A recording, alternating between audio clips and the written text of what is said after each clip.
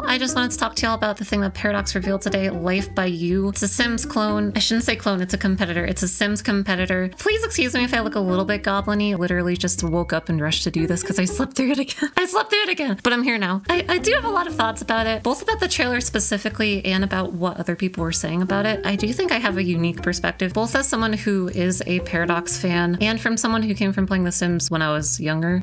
First of all, I do like it a lot. I think the art style is kind of cute. I like the direction they're going for. Obviously, it's like in you know, early development, but I'm really not worried about that. It does have like a distinct style of its own, like it's less bubbly and things like that. Also, I posted about this, like I love how quick they were to show off the lesbians.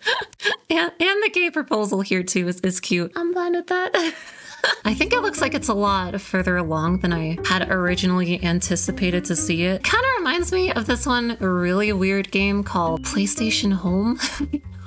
It was so weird. Like it reminds me so much of it, only in like the character models and how they interact with the world and stuff. I did some research. Rod Humble's been working with Paradox since 2019. He's also responsible for The Sims 2 and The Sims 3. It's just cool that they got him in the first place and they're promoting that for a reason too. Yeah, I mean, just beyond like the scuffed graphics of like a pre-release game. It's cool how far along it is. It's cool like the differences that they're trying to point out. Oh, you can control anyone at any time. You can directly control people too, which is interesting because in The Sims, it would be like you ask people to do things and sometimes they listen to you and sometimes they don't. It is also interesting that the very first thing they point out is open world. I know I've never played The Sims 4 because I just stopped after The Sims 3, but open world, I think this is like very directly because The Sims 4 is like a very closed off thing. You can only see like your immediate surroundings and you have loading screens between them and things like that. And I know people were very upset about it because The Sims 3 wasn't like that. Hey, you can go anywhere, you can see everyone doing their own things. I know that The Sims also did that though because the world felt empty if everyone was doing their own things at their own time. The thing about real conversations too is interesting to me. I don't know, it kind of takes away some of the charm of The Sims for me, where you hear everyone talking in Simlish, so like you can kind of just like assume what they're saying from their tone and stuff. Probably like better in a lot of ways. It's just the style is different, I suppose, which is good. To be clear, it should be. And I guess if it means that Katy Perry can't do Simlish covers of her songs anymore, then it's probably a good thing. The character creator looks pretty in depth. The lot creator looks nice. Yeah, and the color wheel. I know from watching other content creators like lilsimsie that she always complains about the colors not matching perfectly. You know, if you have like blue sets, the blues don't really match each other sometimes or things like that. And I totally get it because you look at it and they don't. It's nice that you have like a color wheel that you can use to like independently pick the colors and make them match better, especially for like wood furniture. I imagine like if you could have like a transparent wood texture and then just manually pick the color, that would be pretty cool. Also, I don't know if they show it here, but they show swatches that you can actually use when you're building stuff. I love a good swatch.